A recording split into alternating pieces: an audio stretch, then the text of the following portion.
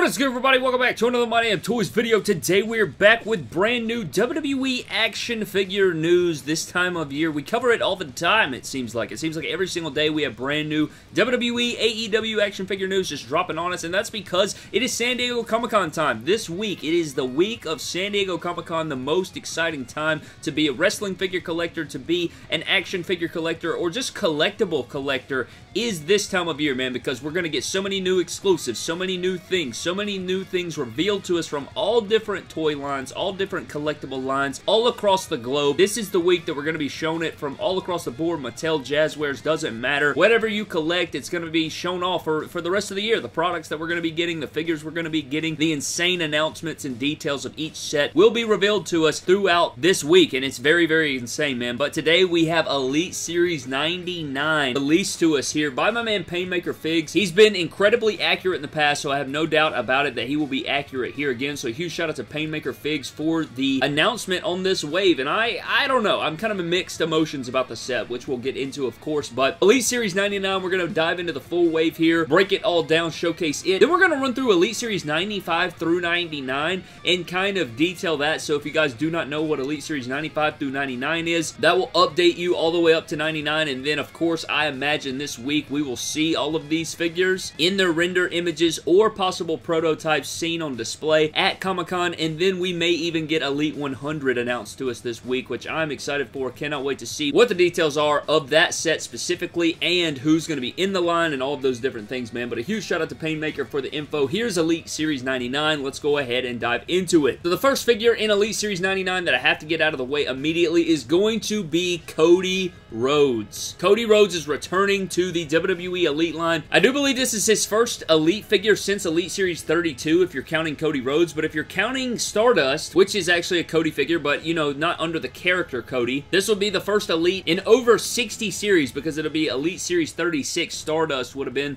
the last time that we saw him, but I imagine it will be his return gear, or it may not be. It may not be. Maybe they're saving that for an Ultimate Edition, of course, which we are going to get a Cody Ultimate. We're going to have a Cody Supreme to compare to the Cody Ultimate. Cody getting all kinds of great figures, man. But Cody is here in Elite Series 99. The figure's going to be incredible, man, with the formula they're going to use and the double jointed arms and the attire and the accessories. I cannot wait to see what this figure looks like, and I imagine it's going to be his WrestleMania gear versus Seth Rollins, or it could be one of his other gears. We'll have to see. Nonetheless, it's going to be a beautiful figure, and I cannot wait for it. So Cody Rhodes confirmed from Elite 99. So anybody that was guessing he would be in Elite 100, that is not going to happen, or at least not right now. I guess everything's subject to change, but for right now, it is Cody Rhodes. And I didn't really think he'd be in Elite 100. I've went over what I thought Elite 100 would be, and he was never in that, you know, in that vicinity for me, so we'll have to see. But the next figure in the set is going to be Matt Riddle. Yes, Matt Riddle returning to the set. I think the last time we saw him was Elite Series 89 or 88, and it was in the orange gear, you guys know, with the double jointed arms. It was a really great figure. Before that, we also had the Elite 78, I think, Matt Riddle, I think it was, right? Or maybe 79. He's had some really great figures. His second figure was a lot better than his first, but Matt Riddle's figure here for Elite 99 should be really badass. Hopefully it'll come with another jacket. Both of his figures have come with cloth goods.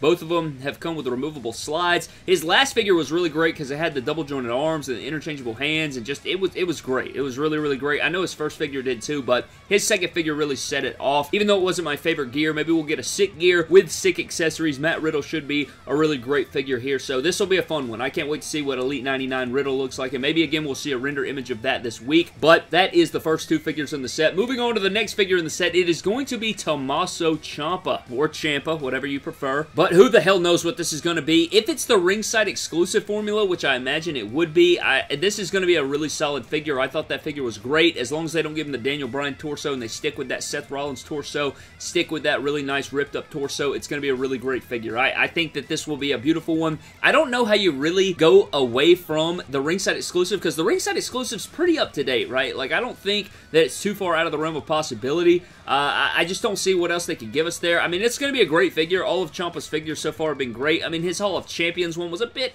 you know, it's kind of middle of the road, but I think any Ciampa updated figure with updated formula will be great. That ringside exclusive was a really good figure. Even though I don't prefer the baby legs that they give him, it'll be damn good. I imagine it will be really, really good, so hopefully Ciampa will get a great figure here, but Ciampa getting his first figure in the main Elite line in like 30 series, so that's kind of insane. This will be his fourth Elite, I think. You had the Hall of Champions, you had the Elite 69, which is a legendary wave, you you have the ringside exclusive, and now you have the Elite 99. So Ciampa has his fair share of figures right there, not including basics. Next up in the set is Zelina Vega. We have Queen Vega right here. Now, I don't know how many people, I know a lot of people are going to be excited about this. It will be great because this will be the best version of Zelina Vega that we've seen, given that it'll have double jointed arms, given that it'll have updated details and different things. I imagine it will be her Queen of the Ring look with the scepter and the crown and all those different accessories. Guarantee it'll be that. I think this will be a good figure. Not a figure that I necessarily wanted because I felt like her other figures were pretty good. I think they live up to that, but at the same time, to get that updated in there, I don't think it was desperately needed, but at the same time,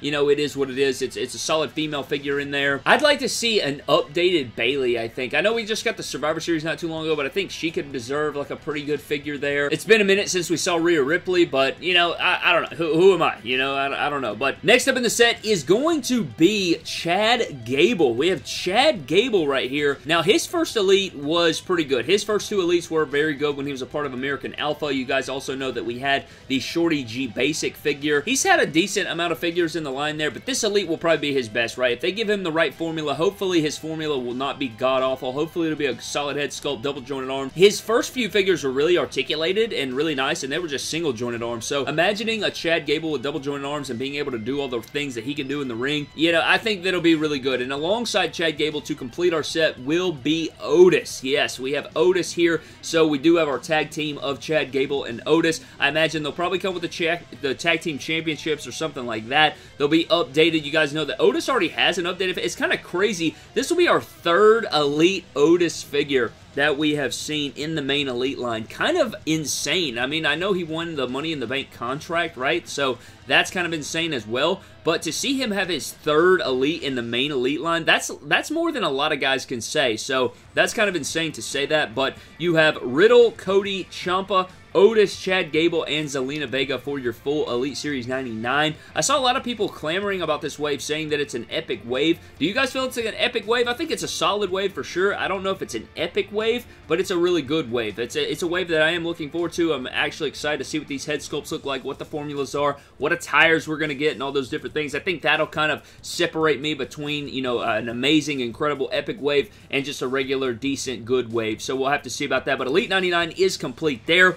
But I do want to run through Elite Series 95 through 96 so that you guys will know exactly what you're getting your hands on as we continue on here. So starting off with Elite Series 95, this is a wave that is up for pre-order, I do believe, on Ringside Collectibles. It's the next wave that we're going to be getting here. So for Elite Series 95, you have Big E, you have John Cena, Jimmy Uso, which is actually Jey Uso, you have Shotzi Blackheart, you have Eddie Guerrero, and you have Bobby Lashley, and then Eddie Guerrero is the Chase variant in that set. So that is your Elite Series 95 figures. For Elite Series 96, you have Brock Lesnar, Hulk Hogan, King Shinsuke Nakamura, you have Ilya Dragunov, Kofi Kingston, and then you have Doudrop, who is the Chase variant. Now, I know for a fact we're going to see Elite Series 96. Like, that's a given, right? But after this, we have Elite Series 97, and Elite Series 97, you have Omos, Chainsaw Charlie, Sheamus, Xavier Woods, Ronda Rousey, and Alexa Bliss. So that's a pretty interesting wave of characters right there. That'll be a decent little job right there. Well, I imagine we'll get to at least see render images of these guys, maybe even prototypes of those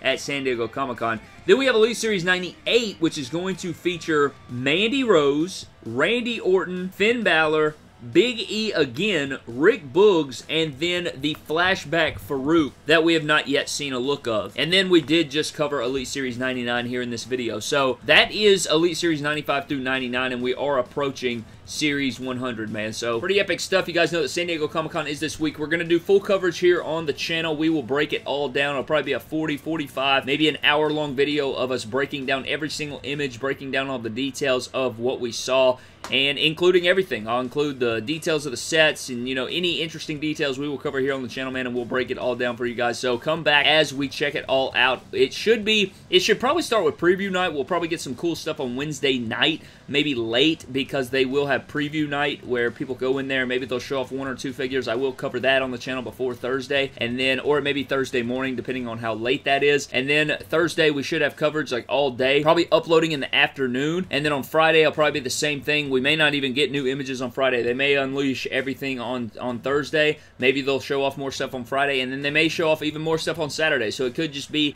you know, a week-long extravaganza of epic reveals, but I expect some great and epic things. I've already seen a few things that I'm very, very excited about, and I cannot wait to dive into everything fully, and hopefully there are some things that come to our knowledge that we have zero clue about. There's plenty of figures out there that we have not seen fully that are on the cusp, but so that should be really fun. But I'm getting the hell out of here, man. Before we get out of here, let's get into our random shout-out. And this shout-out's going to go to Dead Brothers, who says, HBK never wore kick pads, just laziness on Mattel. All these years, there's still no accurate HBK boot mold. Total accuracy right there, man. Total accuracy. He didn't ever wear kick pads. He wore the strap boots or the dirt bike boots, depending on, you know, what era it was. But, yeah, I totally agree there. I think that they could make Shawn Michaels much better if they actually did what he's supposed to look like. I don't know why they give him kick pads. I guess it's because it's just a lot easier to do. But, yeah, I'm the same boat, man. I would love to see them redesign his lower legs, redesign his boots completely, give us the full straps, paint them up correctly, you know, give us a new mold. It's been long enough. I think they could really make some banger Shawns, and hopefully that'll be the case. Maybe that'll be something that they actually give to us. But that is going to do it for today's random shout-out. I totally agree there, but